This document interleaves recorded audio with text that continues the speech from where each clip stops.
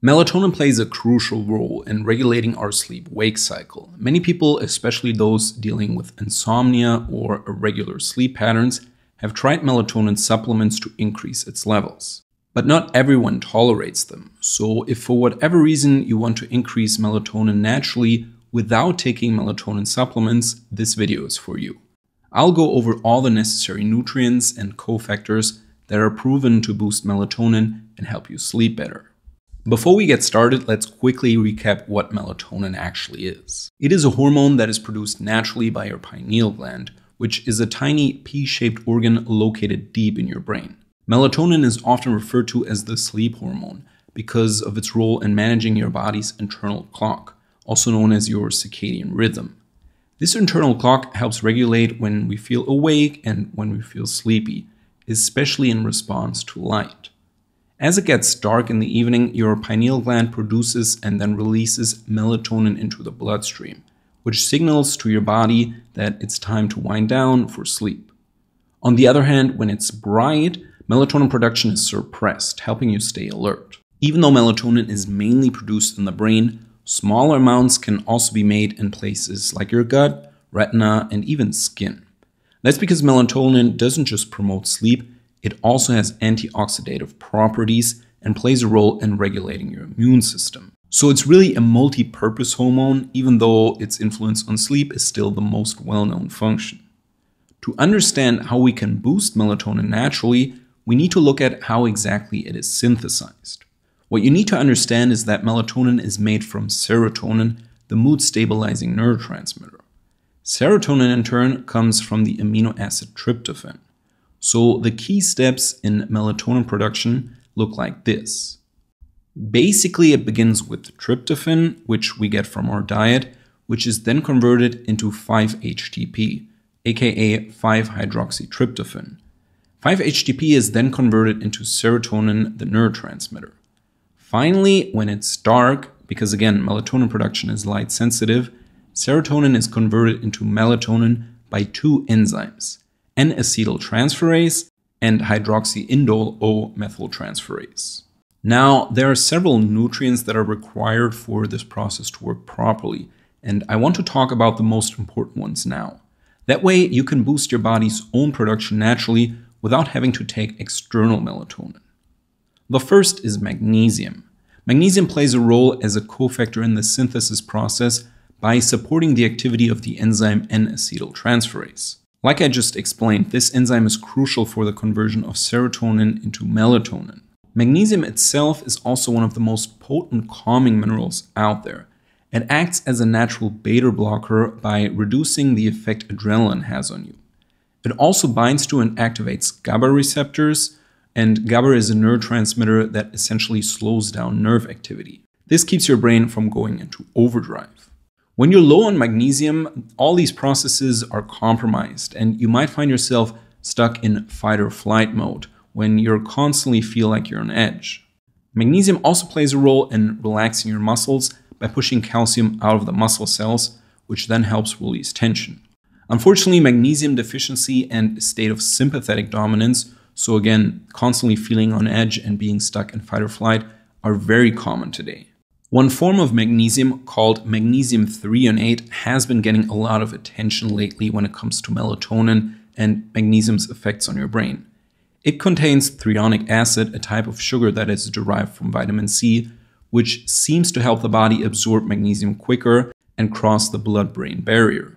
This makes it especially appealing if you're looking for a fast-acting effect on your brain, like when you're trying to fall asleep. But the claim that only magnesium threonate can cross the blood-brain barrier isn't entirely true.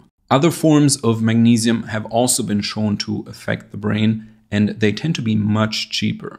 They just might not act as quickly, but for me personally, the difference was never that noticeable, so I tend to stick with other magnesium forms instead. A good daily dose for most people is between 200 to 500 milligrams of magnesium, but it's best to split this daily dose into several smaller doses that you take throughout the day. For example, you could take 100 to 200 milligrams in the evening to help promote better sleep. This approach makes sure that you avoid taking too much at once, which can lead to diarrhea. Next, we have vitamin B6. It also plays a crucial role in melatonin production because it's involved in the conversion of the amino acid tryptophan into serotonin, which again is then converted into melatonin. The key step where B6 comes into play is the conversion of 5-HTP to serotonin because it requires B6 as a cofactor. So without enough of it, your body will make less serotonin, which then means it will also lower your melatonin production. B6 also helps with other processes that affect sleep. For example, it enhances dream recall, meaning you're more likely to remember your dreams after waking up. Some people even report having more intense and vivid dreams when they take B6, especially in the form of the activated form P5P. So if you decide to supplement B6, start slow and only gradually increase the dose. Most B6 supplements come in doses between 20 to 100 mg. And like I said before, I would start on the lower end of that and see how your body reacts. Third is zinc. Zinc plays a more indirect but very important role in melatonin synthesis. It isn't directly involved in the biochemical conversion steps that we talked about before, but it helps support other enzymes and processes that help your body produce and handle melatonin effectively. For example, zinc supports the function of the pineal gland where melatonin is produced, and like magnesium, it helps increase GABA levels, which calms the brain and nervous system. On top of that, studies also suggest that zinc can improve overall sleep quality by promoting deeper, more restful sleep. So if your zinc levels are low, you might not see it directly in your melatonin levels, but your overall sleep quality will still suffer. Zinc supplements are usually taken in doses between 10 to 30 mg. And like B6, it can cause side effects, so also start slow here. Next, we have tryptophan and 5-HTP. Obviously, you can also supplement the amino acid tryptophan, which is the starting point for serotonin production and therefore also the starting point for melatonin production. The problem is that tryptophan can also be used to make other things in your body, like vitamin B3, for example. Because of this, and because it is 3 steps removed from melatonin, tryptophan is usually not the best precursor to it.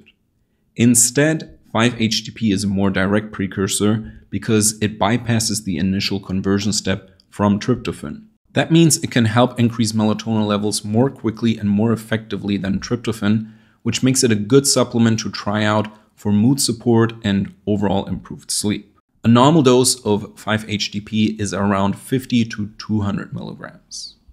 And then we have methyl donors. They are a little more complex than the other nutrients we've discussed so far. Methyl donors are nutrients that increase methylation, which is a biochemical process that adds a methyl group to other things like hormones, neurotransmitters, and even your DNA. This process of methylation is also involved in melatonin synthesis during the last step of its production. It is done by the enzyme hydroxyindole O methyltransferase, which methylates serotonin to turn it into melatonin. Without enough methyl donors like methionine, SAMe, or TMG, this process might not work to its optimal capacity. It's not necessarily the first thing I would look at in terms of melatonin production because most people's methylation works fine. But if you happen to know that you are an undermethylator, then also know that your melatonin levels will be affected and supplementing methyl donors can help you. Before I end this video, let me quickly list a few other helpful nutrients that aren't necessarily involved in your melatonin production, but still improve overall sleep quality.